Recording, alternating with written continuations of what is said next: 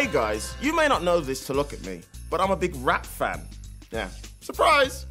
And even at Christmas time, rappers, they love making rap songs based around Christmas. I want to start with the shittest hip-hop Christmas song ever made. Jim Carrey starred in The Grinch. The soundtrack featured Busta Rhymes. Yeah, respected rapper Busta Rhymes. The problem with it is that Jim Carrey is also in it, rapping as the Grinch. It's terrible. Let me just go to my book here. Okay, this is Busta Rhymes' verse. You are a mean one, Mr. Grinch. You really are a heel.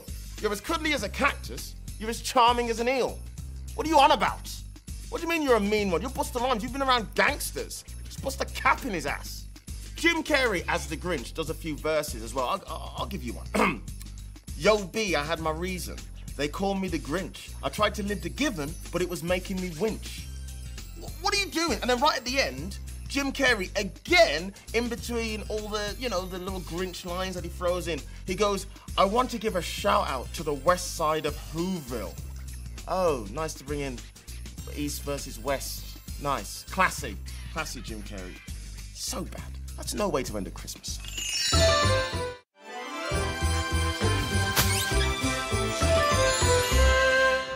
This season sucks. I'm so over it. Monkey, you're just going to say Happy Christmas from Dave. It's not a big deal. It's gone on too long already this season. Just say Happy Christmas. No, Nina. Had a bad year. Not into it. You have to put a brave face in it. I don't want to. Well, then I'm going to do this. What is that?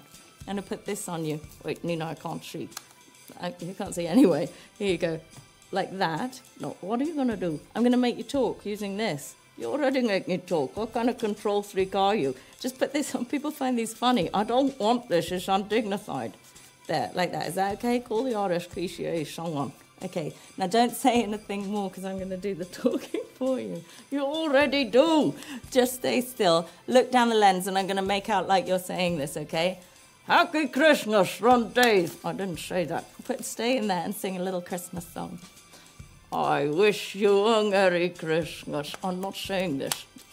Nina, stop it. There are teeth in my eyes. God, this is worse than Alien.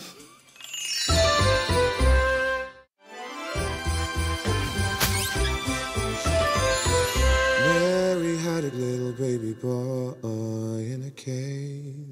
People came round, said, Mary, girl, are you okay? We really want to see your babe. We think that you should call her James. So many hilarious moments throughout the night. At one point, Joseph pretended a coin was his eye. And then these three wise men, they came giggling by, carrying with them gold and frankincense and myrrh. Wine, the one with the wine made a joke. He said, does your baby drink? Everybody froze on the spot. It was so funny they couldn't think. And then the whole of Bethlehem laughed for a year. Imagine such an image, a baby drinking wine. Strangers high-fiving in the street without saying anything, but knowing they're doing it about the baby drinking wine joke. Everybody loved it so. Such a hilarious image. It's such a funny joke. A baby drinking wine. Well, how could a baby drink? Wouldn't he get really tired? And then the whole of Bethlehem died from laughing at the joke. Joseph was like, I swear my coin in the eye thing was funny too,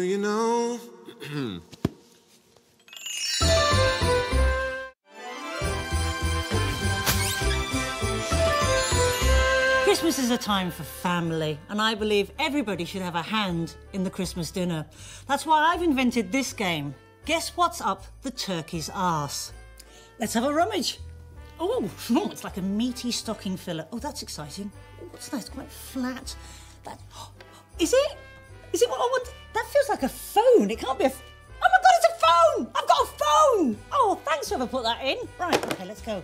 Oh, that's no idea what that is. It feels a bit... That could be giblets, actually. That could just be turkey. That could be a bit of turkey. I'm going to leave that bit. Oh, that's hard and metally. Oh, that's disgusting. Oh, wow, it's a bikini and a monkey wrench. Oh my God, I'm the happiest person alive. Both the things that were on my list. Okay, let's have another go. Oh, hello. That is a bottle opener. Somebody knows me very, very well. I like to hide my booze sometimes inside a turkey. And the opener is always very handy. And then oh dear Lord, I won't be using this. Not after where that's been. Who'd use a toothbrush that's been up a turkey's arse? Right, well, there's something else here. One more thing. Oh, that's attached. Okay, hang on. I've no idea. Oh! Fidget widget diddler. Oh, it's brilliant. I love it. It'll never take off. I think that's it. Is that it? That can't be it. Is that all that's in my turkey? Right. This is now ready for the oven. I like to baste it first, but you might like to stuff it with other items. Happy Christmas.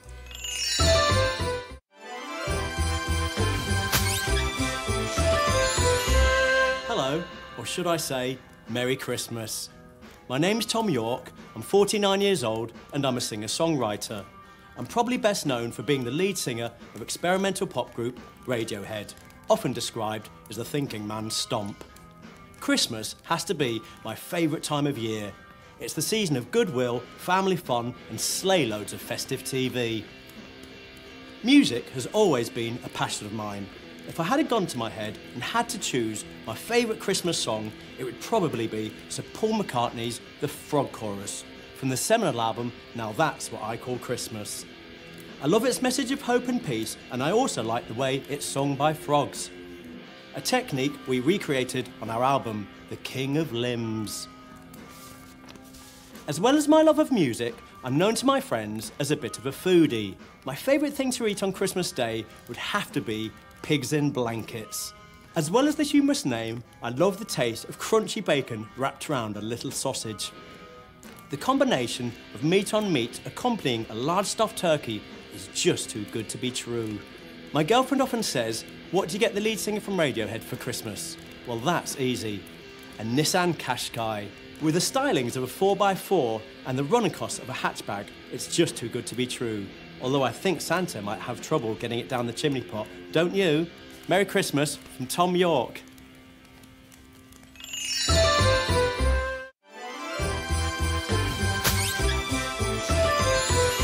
Good one. Hi, Merry Christmas, welcome to my home. This is a tale called Cookies for Santa, and it revolves around the fact that I like to dress up on Christmas Day each year for the amusement of my family. One year I dressed up in a Father Christmas onesie, which I deliberately bought 2 sizes too small, so you could see a little pig in a blanket nestling on 2 new potatoes. I also dressed in an outfit known as Sexy Mrs. Claus, and that was the year that 2 of my family went vegetarian and 1 was sick. This is the top I bought for last year, a warning of Christmas yet to come. I bought it ironically for the amusement of my family. The website that I bought it from don't seem to understand that, and they send me pictures every time I visit a website of the sort of outfit they think I might like to wear. More worryingly, because of cookies, my wife is also getting bombarded with pictures down the side of her laptop, and I think she thinks she's getting the inside line on the sort of clothes that I like to wear. So, God knows what I'll be unwrapping on December the 25th this year, and what will happen to my career when I inevitably have to wear it on television to show her how much I like it. So enjoy your Christmas, enjoy the last time you ever see me on television. Have a merry one, and I'll see you never again. Bye-bye.